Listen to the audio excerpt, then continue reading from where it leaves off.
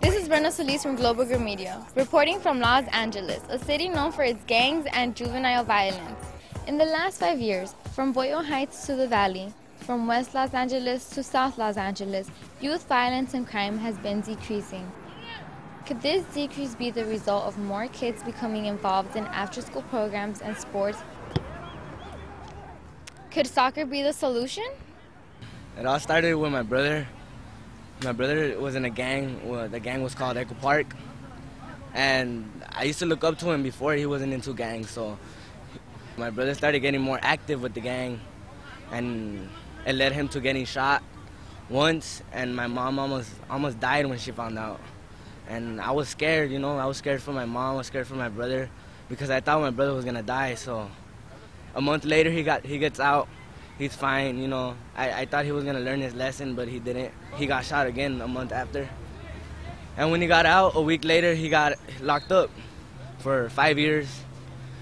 And then I wanted to continue his legacy with the gang, you know, because I looked up to him. So I started my own posse. I recruited 50 people in the posse, and they were all really active and ready to get in the gang. My sister's boyfriend, he started finding out that I was getting more involved. He's like, nah, I don't want you to be around this. I want you to come with me and start playing soccer and getting more involved with soccer, you know, stay out of trouble. So I did. I started following his footsteps, and I started playing soccer, and it's helped me ever since. I've been staying out of trouble, you know, playing good, like how I just scored today. At the beginning, I sucked, you know. Everybody sucks in the beginning, but you get better, and when you get better, you start getting more into it, and you start feeling like you want to go pro. If you move physically for 20 minutes or more, it affects you mentally and emotionally. So these two little things inside of your head, proteins and molecules, when you start to exercise, they start to vibrate. And this happens for everybody. I don't care if you're 75 years old, or you're 15 years old, or you're a female or male, you're from Tanzania or from Milwaukee. It doesn't matter. When you exercise for 20 minutes or more a day, these proteins and molecules vibrate, and they start to find each other. And they create something called brain-derived neurotropic factor. It's like, what the heck is that, right? It all happens inside the hippocampus, which happens inside this little thing about the size of your pinky. Everybody has one. And when you don't exercise, that thing called the dentate gyrus rots and dies inside of your head. If you exercise, this brain-derived neurotropic factor goes into that spot. It makes you more enthusiastic, it helps you think better, it's better for your memory. And on top of that, it gives you sort of an emotional and mental balance.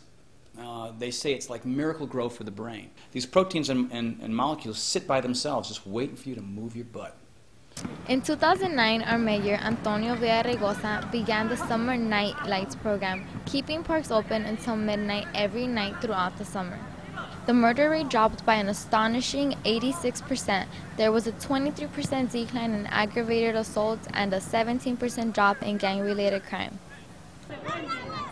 We have in excess of 10 teams in our soccer program. They age from ages 8 all the way up to 17, I think it is. We travel all over California playing different tournaments. Our last tournament, our 16-year-olds won the whole tournament. Power program is not just, a lot of people think it's just sports involved in it, but it's much more than that. As a kid, I grew up in a program just similar to this. So I know how it affects it. It's really a mentoring program.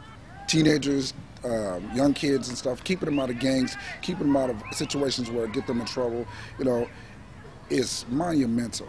And I say that because, reflecting back on myself, it kept me out of trouble. Soccer did change me, and it's a big thing for my life. When I would play soccer, a lot of little kids would look at me too, and they'll be like, hey man, can you teach me how to do this trick, do that trick? And I would feel good. When my mom came to see me play in my championship game and I won, and I scored, you know, I felt good, you know. We were unstoppable. We were the first place, and it felt good. I never had that feeling, and ever since I wanted that feeling again and again and again. Soccer, like almost any sport, there's hand-eye coordination, there's balance, there's endurance, there's agility, there's speed. Even in the United States, folks are finally getting into World Cup fever because it's an amazing sport. You know, just to watch the level of skill of these guys, you know, the way they change direction, how fast they make their way down the field.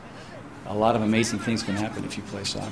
Yeah, anything's possible if you really want to and you really put the effort in it. It would change your life.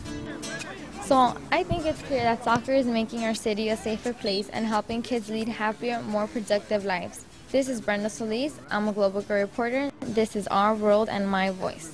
Come together, let's go, yo. Hey, I'm feeling alright. Just one of them days, everything go right.